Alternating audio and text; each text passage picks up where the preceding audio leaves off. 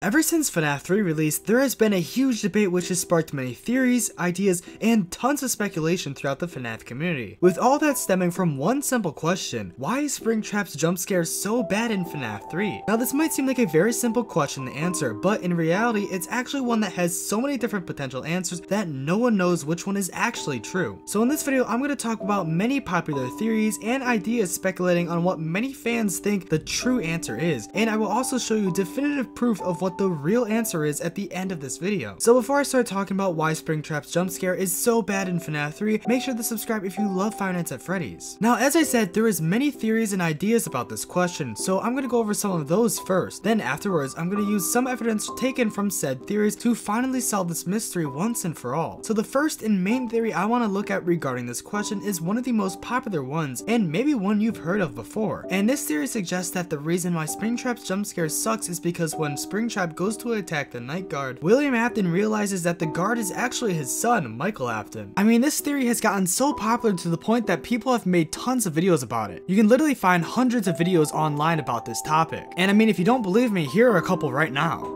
Michael, don't leave me here. Michael, help me.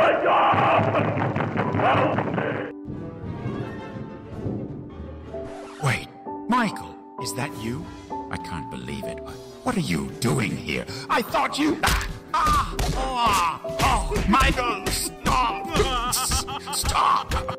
Many people take this theory for fact, but what if I told you that this is actually not true, and the reason why might shock you. Now during FNAF 3's gameplay, we have to lure Springtrap throughout the building so that he doesn't reach our office and kills us. And the way we do that is by using audio lures so that we can attract Springtrap to different rooms and areas of the building. But as you do that, you have to avoid getting attacked from the phantom animatronics and also occasionally reset the ventilation and so on to stay alive. But sometimes if you fail to properly lure Springtrap to rooms far away from you, you might occasionally see him stand in front of you, or see him peeking through the doorway to the left of you. Now this brings me to my first issue regarding this theory. Springtrap can clearly see you as he is looking directly at you. So if you realize that you are Michael, then why does he still attack you? Why wouldn't he just walk away after seeing you or try to approach you without scaring/killing you? Sure, I guess you can say that maybe his eyesight is very bad, hence why he continues to move forward towards you. But even then, we could see Springtrap walk past your monitor and he stares directly at you as he does that, which at this point he's literally less than a foot away from you, so unless he was blind, then why does he still attack? Well, personally, I don't think this is why his jump scare sucks, but many FNAF fans do think this is why it does. But unless I'm missing something, then I just don't see how this makes any sense. Also, let's remember, Michael Afton didn't exist yet when FNAF 3 came out, but now since we debunked the main and most popular theory regarding this question,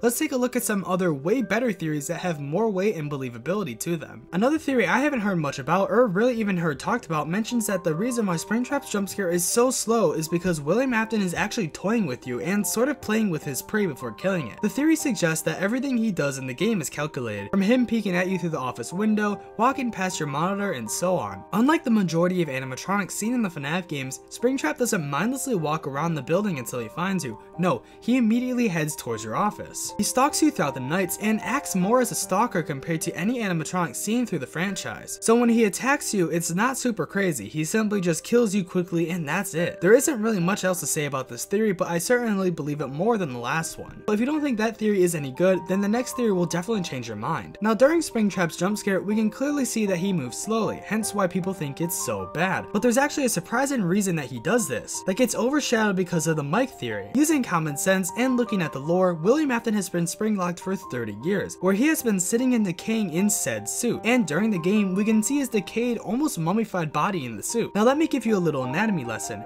Do you know what rigor mortis is? Well, rigor mortis is a change in the chemicals in the body after death, which results in the stiffening of the body muscles. So technically it means the body is hard to move around due to it being so stiff, making the limbs less flexible and mobile compared to an alive person. Now with that out of the way, we can very much so attribute this to William Afton. After 30 years of being dead and practically being a zombie, we can just assume that this is the reason why he is so slow during his jump scare. Even in FNAF Help Wanted, we see him limping and moving around like he is in extreme pain, with probably the main reason of this being because of how decayed he is and because of the rigor mortis. But there is still more to this theory that is even more shocking than that, so make sure to subscribe if you are enjoying the video and if you love Five Nights at Freddy's. Now you might be thinking that what I just said solved the question, which I would agree with, but there is still more evidence that further backs up this theory even more. During the FNAF 3 phone calls, we can hear Phone Guy talking about the Spring Bonnie suit and how it has two different modes, animatronic mode and suit mode.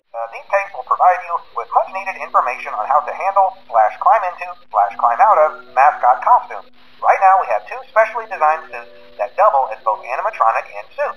So please pay close attention while learning how to operate these suits, as accidents / injuries / deaths / irreparable and grotesque maimings can occur. First, we will discuss how to operate the mascots when they are in animatronic form. For ease of operation, the animatronics are set to turn and walk towards sound cues.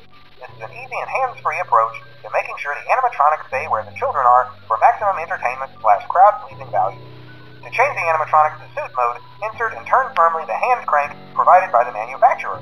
Turning the crank will recoil and compress the animatronic parts around the sides of the suit, providing room to climb inside. Now, as we know, when William got spring-locked, that's because the suit's spring-lock mechanism failed on him, causing the suit to crush him to death. But personally, I also believe that when the spring-lock suit failed, it caused it to go back in the animatronic mode since it was no longer able to function as a suit. So I believe this also correlates on why Springtrap is lured to the sound of Balloon Boy's voice. In FNAF 2, Phone Guy mentions that the animatronics were programmed to find where the people are at so they can perform for them. The robots were never given a proper night mode, so when it gets quiet, they think they're in the wrong room. So then they go try to find where the people are, and in this case, that's your office.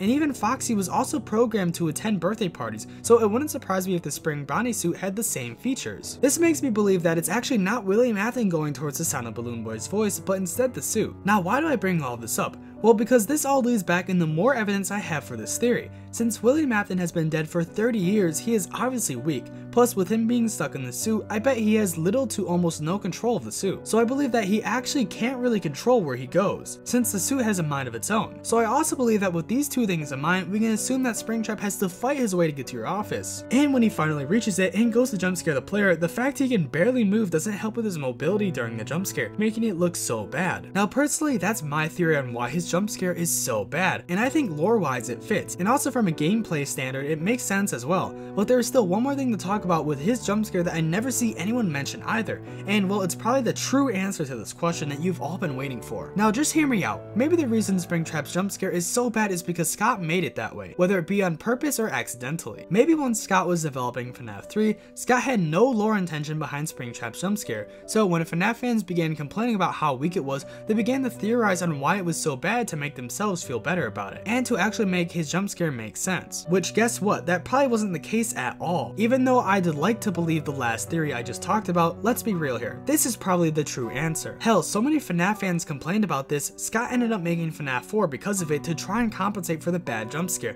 I'm serious, look it up, like that is literally real. That's why FNAF 4 was made. Personally, I don't think Springtrap's jump scare is that bad. I like both versions fairly well, but I understand the hate. But I think we should shift the focus onto the FNAF Ultimate Custom Night version of his jump scare, because personally I think that is 1,000 times worse than the FNAF 3 version. At least in FNAF 3, his jump scare is unique because of how slow it is, but in FNAF Ultimate Custom Night, it's literally him just flailing around until the game over screen appears. It just takes away from his character so much, because at least we can use the theories we talked about to make sense of why his jump scare is so slow, but in FNAF Ultimate Custom Night, it takes away all logic and personality Springtrap had and throws it out the window. I don't know, personally that's just my opinion, but oh well. Now obviously I'm sure there might be things I am missing. I always tend to miss or overlook pieces of evidence on accident, so I'm sure there's probably more information that can prove my points even more, or maybe even disprove it. But do you guys agree with my theories? Make sure to comment down below if you have any theories of your own, and if you enjoyed this video, you will definitely enjoy one of these videos on screen right now.